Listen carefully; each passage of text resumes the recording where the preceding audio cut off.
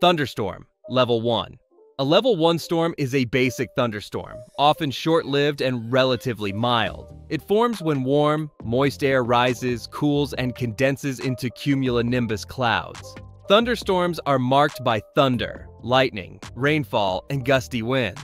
While these storms may seem harmless, they are responsible for hundreds of injuries and deaths annually due to lightning strikes and localized flooding. Winds typically stay under 40 miles per hour, and rain can cause slick roads and minor power outages. These storms usually last less than an hour and are considered the starting point of more serious storm systems. They often precede or follow more intense storm types and are common in most climates around the world. Severe thunderstorm, Level 2. A Level 2 storm is classified as a severe thunderstorm by meteorological agencies like the National Weather Service when it exhibits at least one of the following: winds over 58 miles per hour, hail at least 1 inch in diameter, or the potential to produce a tornado. Severe thunderstorms can cause major property damage, such as breaking windows, denting cars, destroying crops, and downing power lines.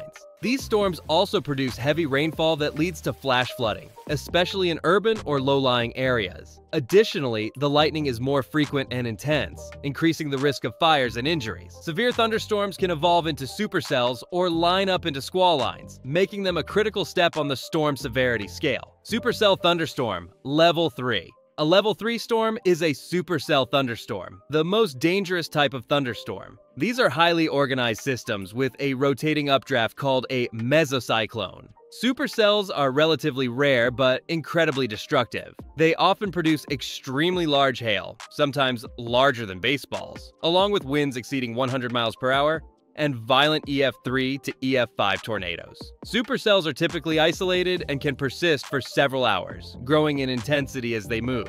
The structure of the supercell allows it to maintain strength over long distances and periods, unlike ordinary thunderstorms. Supercells are responsible for most of the deadliest tornado outbreaks and hail damage in the US. They also bring torrential rain that leads to catastrophic flash floods. Squall line, Level 4. Storms that are classified as Level 4 typically take the shape of a squall line, which is a line of thunderstorms that are arranged in a narrow band that can be hundreds of miles long. These storms typically develop in front of a cold front. Although the strength of individual cells might not be sufficient to qualify them as supercells, the combined force of these cells makes them extremely deadly. Straight-line winds ranging from 60 to 100 miles per hour, torrential rain, and hail ranging from small to medium in size are common characteristics of squall lines. The storms move quickly and have the potential to cover enormous areas with little to no prior warning. The most common repercussions include disruptions to the power supply, damage to structures, and delays in transit. Derecho, Level 5. A derecho is a special sort of long-lasting squall line that causes broad and long-lasting wind damage. A derecho is a type of storm that is classified as a Level 5 storm. For a storm to be considered a derecho, it must have traveled more than 250 miles and have wind gusts of at least 58 miles per hour for most of its length, as well as some gusts that were well separated and exceeded 75 miles per hour. During these storms, forests can be wiped out, automobiles can be flipped over, mobile homes can be leveled, and billions of dollars can be lost. For example, the Midwest derecho that occurred in the United States in 2020 caused losses of more than $11 billion, making it one of the most expensive thunderstorm complexes in the history of the world. It is one of the most dangerous forms of storms. It is also one of the most underestimated. Tropical storm, Level 6. A Level 6 storm is a tropical storm, which forms over warm ocean waters and has sustained winds between 39 and 73 miles per hour. Tropical storms originate from tropical depressions and can evolve into hurricanes if conditions remain favorable. These storms are circular and have organized convection, thunderstorm activity, around a low-pressure center. Tropical storms bring torrential rains, strong winds, and dangerous storm surges, especially in coastal regions. Flooding is the most common and deadly hazard associated with tropical storms. While not as strong as hurricanes, tropical storms can cover massive areas and persist for days, causing extended periods of rain and instability even far inland. Category 1. Hurricane, Level 7. In the Saffir-Simpson hurricane wind scale, the beginning of the scale is a storm with a Level 7 intensity.